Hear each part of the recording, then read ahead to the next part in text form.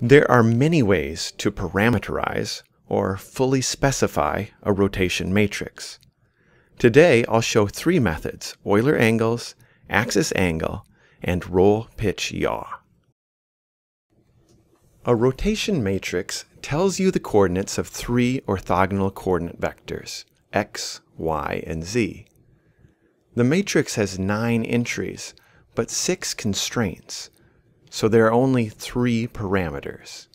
This demonstration shows 3 parameterizations to describe rotations between a fixed coordinate frame, denoted by O0, x0, y0, z0, and a rotated frame, denoted by O1, x1, y1, z1. The first parameterization uses Euler angles. There are many Euler angle conventions. This demonstration uses the ZYZ convention, which specifies the orientation of a frame by 3 successive rotations. The first rotates about the z-axis by the angle phi. Next, we rotate about the current y-axis by the angle theta. Finally, we rotate about the current z-axis by the angle psi. The composite rotation, using the shorthand convention of S subscript theta for sine theta and C subscript theta for cosine of theta, is shown here. The same rotation matrix can be parameterized in many other ways.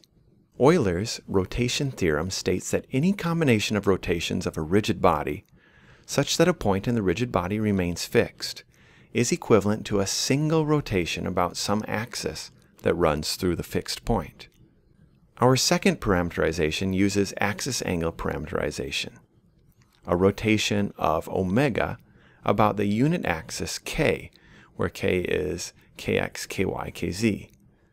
This axis is drawn in purple.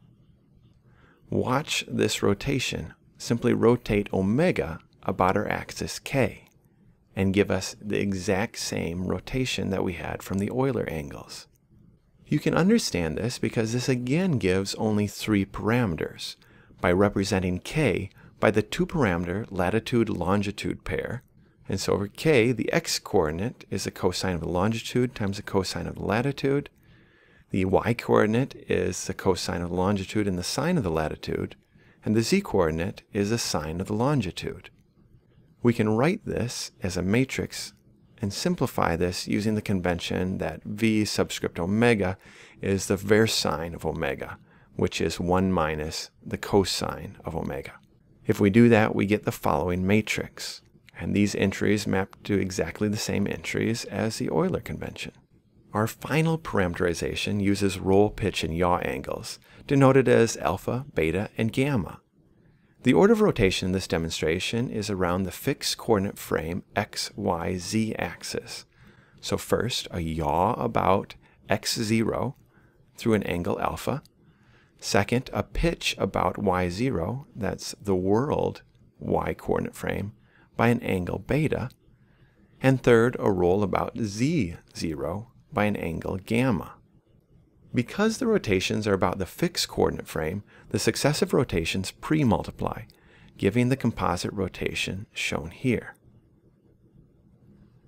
This demonstration was made by Benedict Isachi and myself, and is published on Mathematica Demonstrations. See the link in the description. Now I'm going to set the Euler angles to 1, 2, and 3, and you can see us step through these 3 rotations. Have a great day.